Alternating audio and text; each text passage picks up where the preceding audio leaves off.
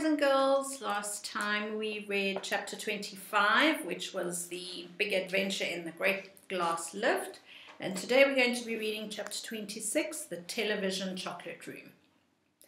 The TV family, together with Charlie and Grandpa Joe, stepped out of the lift into a room so dazzlingly bright and dazzlingly white that they screwed up their eyes in pain and stopped walking. Mr. Wonka handed each of them a pair of dark glasses and said, "Put these on, quick!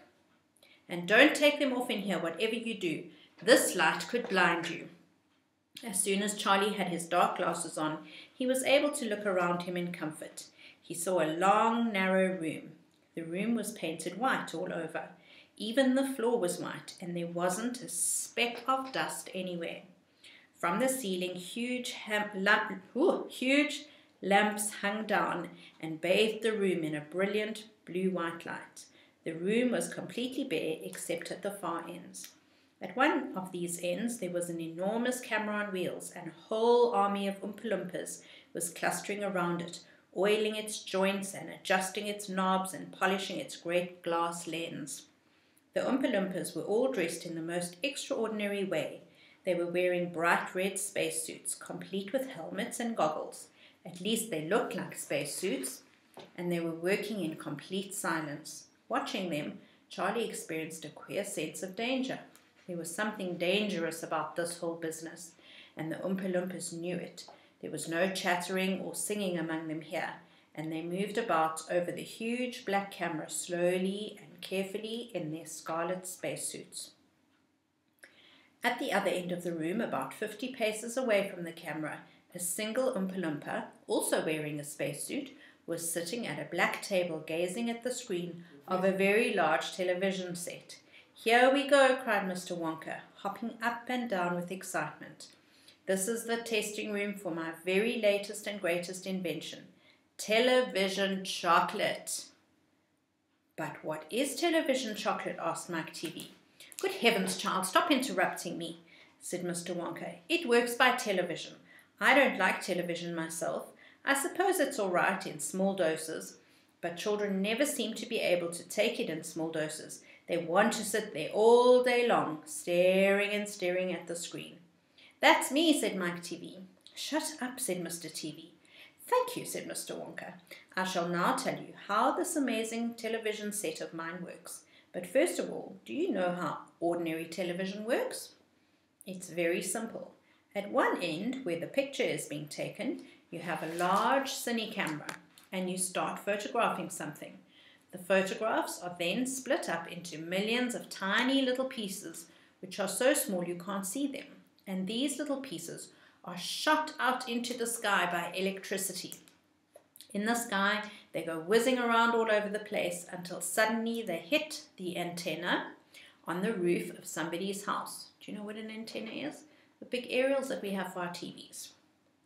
They then go flashing down the wire that leads right into the back of the television set, and in there they get jiggled and joggled around until at last every single one of those millions of tiny pieces is fitted back into its right place, just like a jigsaw puzzle, and presto, the photograph appears on the screen.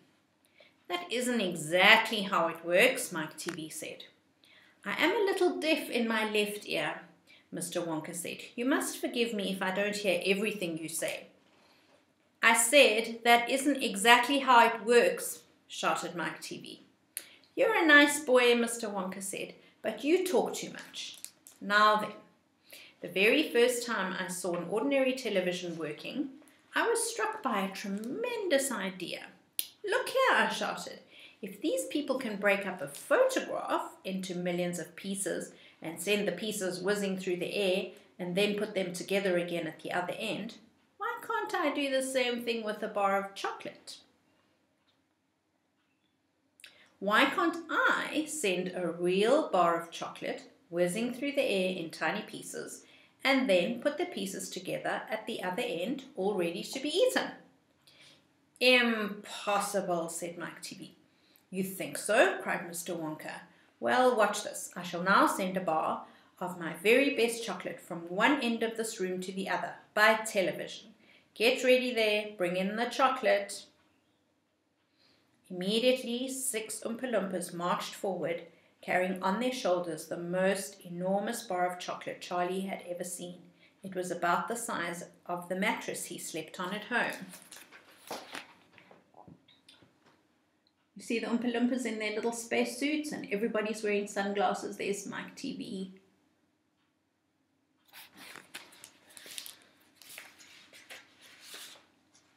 It has to be big, Mr. Wonka explained, because whenever you send something by television, it always comes out much smaller than it was when it went in. Even with ordinary television, when you photograph a big man, he never comes out on your screen any taller than a pencil, does he? Here we go then. Get ready. No, stop. Hold everything. You there, Mike TV. Stand back. You're too close to the camera. There are dangerous rays coming out of that thing. They could break you up into 1,000,000 tiny pieces in 1 second. That's why the Oompa Loompas are wearing spacesuits. The suit protects them. All right, that's better. Now then, switch on. One of the Oompa Loompas caught hold of a large switch and pulled it down. There was a blinding flash. "The chocolate's gone," shouted Grandpa Joe, waving his arms. He was quite right. The whole enormous bar of chocolate had disappeared completely into thin air. "It's on its way," cried Mr. Wonka. "It is now rushing through the air above our heads in 1,000,000 tiny pieces. Quick, come over here." He dashed over to the other end of the room where the large television set was standing, and the others followed him. "Watch the screen," he cried. "Here it comes. Look." The screen flickered and lit up. Then suddenly a small bar of chocolate appeared in the middle of the screen. "Take it," shouted Mr. Wonka, growing more and more excited. "How can you take it?" asked Mike TV, laughing. "It's just a picture on a television screen." "Charlie Bucket," cried Mr. Wonka, "you take it. Reach out and grab it." Charlie put out his hand and touched the screen, and suddenly, miraculously, the bar of chocolate came away in his fingers. He was so surprised he nearly dropped it. "Eat it," shouted Mr. Wonka. "Go on and eat it. It'll be delicious. It's the same bar. It just got smaller on the journey, that's all." "It's absolutely fantastic," gasped Grandpa Joe. It's a miracle." "Just imagine," cried Mr. Wonka, "when I start using this across the country. You'll be sitting at home watching television, and suddenly a commercial will flash on the screen, and a voice will say, 'Eat Wonka's chocolates, they're the best in the world. If you don't believe us, try one for yourself now.'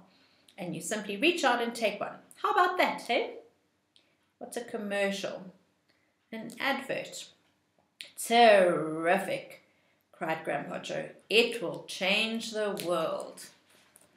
Right, what's going to happen next time? Ooh, you have to wait and see.